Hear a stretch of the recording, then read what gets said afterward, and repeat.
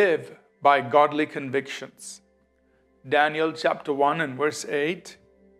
But Daniel purposed in his heart that he would not defile himself with a portion of the king's delicacies, nor with the wine which he drank.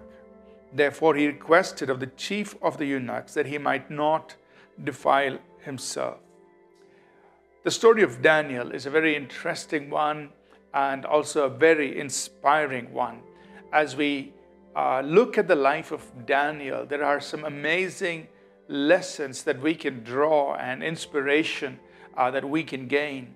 The first thing I'd like to highlight in Daniel's life is that Daniel was a man of godly convictions. Imagine a young man just about the age of 16, sent off into exile. He had to leave his hometown, away in a strange and foreign land, the land of Babylon, and there he's been handpicked to serve the government of Babylon, to serve the king of Babylon, who's known for his harsh and mean and strong-handed rule.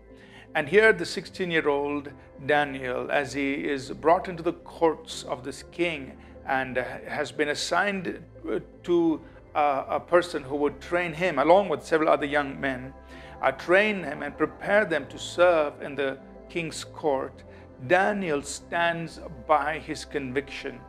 He opts out of the food that was being served to the young people, and instead he makes request to eat the certain kind of food that he has been taught and trained to eat. Now, this may be a simple thing, but yet it demonstrates to us the strong conviction that Daniel had.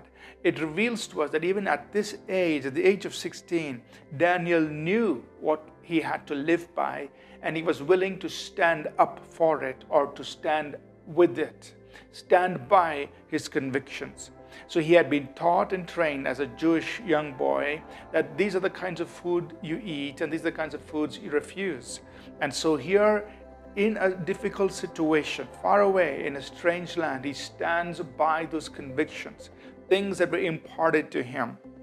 And not only do we see this here at the very beginning of his life, but even later on, when Daniel is a young man and he is serving in the courts of the king, in the second chapter of Daniel, we see Daniel again standing by his convictions when he goes to the king's man and says that he wants time to pray and ask God for a revelation of the dreams. We see much later when Daniel is serving under a different king, the king of the Medes, that he once again stands by his convictions and he goes and prays even though his life was at stake if he did that.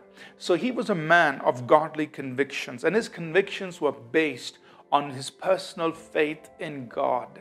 Now, his convictions were what he lived by even in his workplace. So not just during his teenage years, as I mentioned, but later on when he was in the courts of the kings, he lived by those convictions. And keep in mind that Daniel served in the courts of 3 different empires, very powerful, very strong, and yet he stood by his convictions, and his convictions endured through time. They didn't weaken, they didn't wane, but they kept him firm through the years.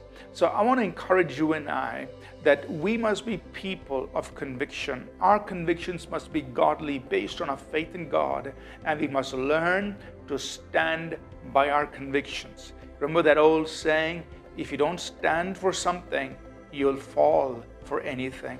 What are your convictions? What are you willing to stand up for? Daniel was a man of godly convictions. Let's live by godly convictions. Father, we pray in the name of Jesus that you will help us be very clear of what we have to live by, God, of the convictions that we uphold within our hearts and that we will live by in everyday life, in everyday situations, anywhere and everywhere. Help us to be people of godly convictions. In Jesus' name, amen. Thank you for tuning in to Living Supernaturally. For more resources to strengthen your spiritual walk, please visit apcwo.org.